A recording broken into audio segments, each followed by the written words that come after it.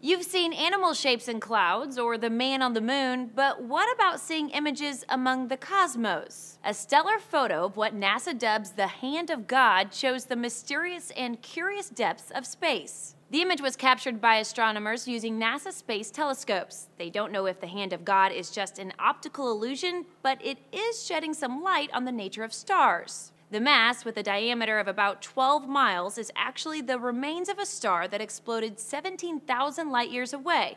It spins nearly 7 times a second. As it spins, it emits what's called a pulsar wind nebula, which is the remnants of a star after it explodes, causing a blue glow as the particles interact with magnetic fields. The Nuclear Spectroscopic Telescope Array, or NuSTAR, captured the blue glow using high-energy X-rays after NASA's Chandra observatory had imaged the green and red parts. The NuSTAR was launched in 2012 to observe black holes and dead and exploded stars.